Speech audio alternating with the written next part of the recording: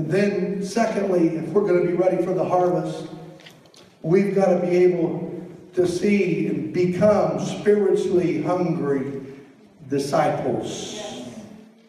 Thirst and hunger. Most of us know that Jesus satisfies the thirsty soul. That message has been preached many times, many ways. But did you know that he also satisfies a disciple's hunger? Do I have any disciples in the house? I mean, we've got believers in Jesus, right? But you know what a disciple is? A disciple is somebody who actually reads the book and follows it, amen? And you're actually trying to live your life according to what this book says. Disciple. And you see, the disciples, these guys, they did not know they were spiritually hungry. Just like the woman was all about natural water, for a while these disciples were all about physical food. They had went into town to get some food. You know, they had been to Taco Bell, okay? They went to Chick-fil-A. I don't know where they got their food at. But Jesus is talking to this woman, okay? And then the disciples come back from, Pizza Hut or wherever, and they totally miss that this woman is spiritually thirsty. John 4:27 says, and at this point, right after he reveals himself, at that very point, here come the disciples. And they marveled that he talked with a woman. You see, that wasn't normal. That wasn't ordinary. That's right. And yet no one said, what do you seek her? What are you talking to her for? And then what happens is the lady goes off, the woman goes off back into town to get all the men of the city. And by the way, that's what it actually says, the men of the city. She didn't have much influence with the women of the city, you see what I'm saying? But she had influence with the men apparently. And she was telling her testimony of what the Lord had done. And let me just go on and read here verse 31. It says, in the meantime, his disciples urged him, Rabbi, eat. But this would have been in modern days. They would have said, we picked you up a Subway, Jesus. Here you go. Enjoy. But I want you to know what the Lord said. Jesus, he said to them, I have food to eat of which you do not know. I got food to eat you don't know about. And therefore the disciples said one to another, has anybody brought him anything to eat? The disciples, they just simply did not get it. They didn't understand. They were still thinking about natural food, you know. If it would have been in modern days, they would have said, did someone run over to Panda Express? Did you bring him a Big Mac or a Whopper or what? He says, has anybody brought him anything to eat? But you see, I believe that there's something in here for you and for me. How many are ready to receive something from the Lord today? And there's something in here for us today, because there is something that satisfies more than food. That's right. Come on now. Now, if you know who I am, and most of you know me pretty well, I almost always mention food in almost every sermon. I don't know why I do that. It just comes out. I was studying last year, and I preached on a verse that says, they ate their food with sincerity and gladness of heart. I'm always happy to eat. I love to eat. Amen. I'm grateful that the days of fasting are coming to an end. You know what I'm saying? So I love to eat, but I'm just here today to tell you that there's something that's greater. There's something more satisfying than even food. Come on. Amen. There's something that's more satisfying than sitting down over at Taste of Texas and having one of those unbelievable steaks over there. Hallelujah. Hallelujah. Something that satisfies more than food. Jesus said, I've got food to eat that you don't know anything about. Yes. What is that? All right. Doing the will of God. That's right. Finishing the work. For being a participant in the work. Doing God's will had filled Jesus with energy, right?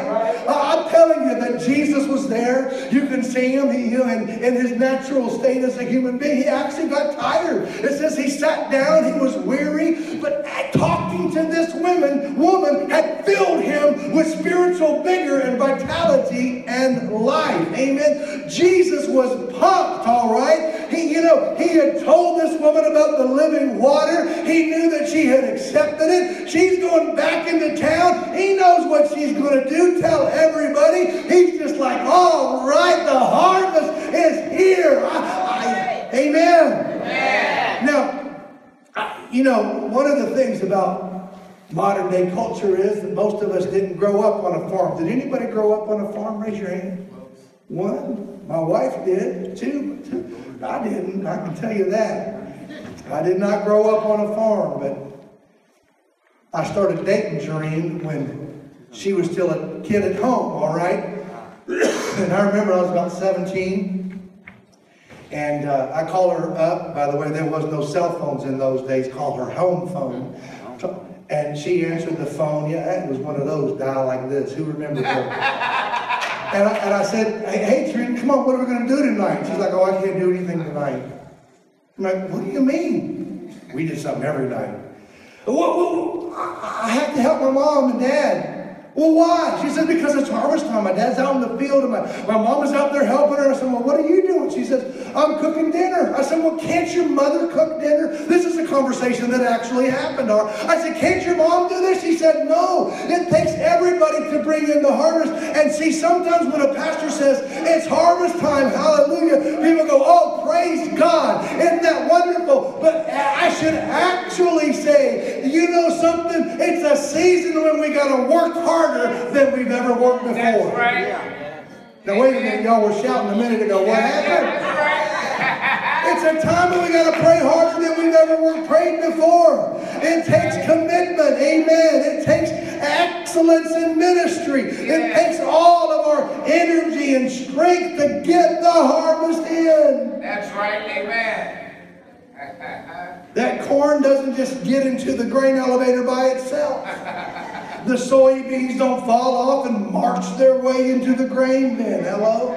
And so, not to be dissuaded, by Jareen's cooking, I went out there and helped. All right? You know what I'm saying? I'll go out there and help. And so, I'm telling you, it wasn't long. I mean, that first time I was up there during harvest, Benny, my father, future father-in-law at that time, he says, okay, I need you to do this. I mean, he just told me, do this. There was plenty of work to do during the harvest, all right? And, and by the way, this was so long ago, it all kind of mixes in. And I don't remember if it was that year or another year or 5 years later, but somewhere down the line, I was there at harvest time again. And I remember as we got the last of the corn into the grain bin, all right? And I crawled up there and we looked, and the grain bin is just completely filled with grain. And Benny's like, okay, that's it. The harvest is in. And then we went to Fred's Cafe and had some coffee. Okay, you got to know small town America. This is Worthington, Minnesota, all right? And so, farmers and farmers' hats. And man, you never met a bunch of farmers in such a good mood. Harvest was in. They were all happy, including my father-in-law. Why? Because the harvest had been brought in. Yep, that's right. Amen. Now, I'll just have you know that there are some people in the church, some people in the kingdom of God that grow bored with stuff. What? That's true. They lose interest in the things of God. I'm going to tell you why they do that, Dwight. I'm going to tell you why. It's because they're more meal-minded than they are mission-minded. Hello? Okay. You see, God didn't just call us in here to eat. God called us in here to serve. How many of you are with me?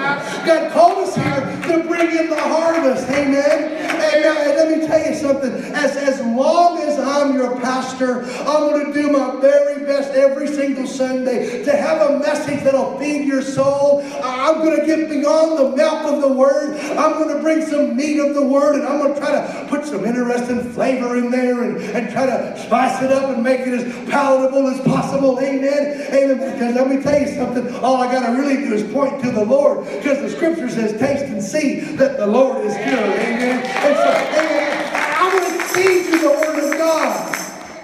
Amen. I'm going to do that. But I have a question. How long are you just going to come to eat? How long are you just going to come to eat? You see, people get bored. Is there anybody that's ever been bored with Jack in the Box, Chick-fil-A, Taco Bell, Taco Bueno, and Panda Express? Do I have anybody that's ever felt that way? It's like, please, I just want a home-cooked meal. I just want some of my mama's apple pie. Oh, come on.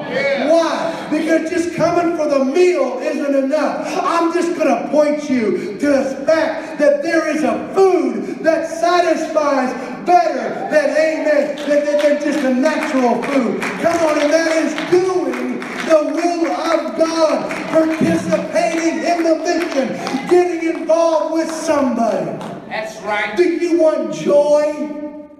I'll tell you what joy is. Joy is praying for somebody day after day, week after week, trusting that they're going to come to Christ, and you're witnessing to them, and you're loving them, and you're encouraging them. And let me tell you, when they finally open up and surrender their life to Jesus, you don't need a meal on that day. Why? Because you're completely filled with the love of God. It's so happy. It gives you energy, and it is not boring. It is the most exciting thing in the world to be a part of a ministry that's touching lives. That's right. Yeah. Amen. Hallelujah. Amen. What happens is there comes a point in every Christian's life when you don't simply come to church to get. Now, I hope when you're here you get a blessing. I hope you get filled with the Spirit of the Lord. I hope you receive some of the Word of God into your spirit and into your soul. But let me tell you something. There's a moment when you start coming not for what you get, but for what you can give. You don't really need the pastor to encourage you, okay? Because you see, you've been in the Word all week long. Amen. You're already encouraged the moment you walk through the door.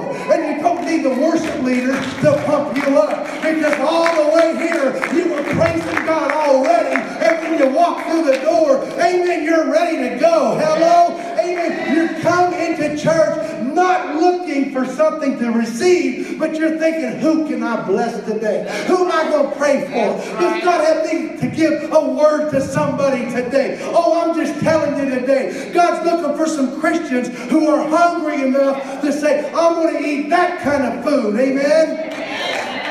Amen. Amen. Who can you befriend? Who can you take the lunch? Amen.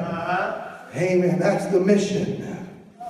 And I'll tell you something. The mission is not simply here at church. What you say? Are you with me today? Come on now. Christianity and doing the mission, doing the will of God, being a witness, sharing your faith, living a life, and praying for people is not simply here at church. Amen. It's every day, all week long on your job. Everywhere you go, come on. The scripture says, as they went, they preached the word of God. Wherever you go, come on. Mercy and goodness is going to follow you. Come on. You're going to be there every day with a good word. You're going to be there with the positive word, with the faith-filled word. When everything's crumbling at your company, you're going to be the one that walks in and say, you know something, I think God's going to see us through this. It's going to be all right. Come on. We serve the King of Kings and the Lord of Lords. Amen. Let me pray. Hallelujah. Oh, hallelujah. You say I'm not allowed to do that on my job. Oh, well. Oh, well. Amen. Go into the bathroom and pray then. Hello. And I'll tell you, you'll experience amazing joy. About that time when Jesus said, lift up your eyes and look upon the fields, for they're white already to harvest. Let me tell you what was happening at that time. Here comes that Samaritan lady with all of her Samaritan friends. And the disciples are going, seriously? The Samaritans are the harvest? Let me tell you something. Jesus came for everybody. That's right. Jesus loves everybody. And the harvest is now. Would you stand with me today? Amen. Amen.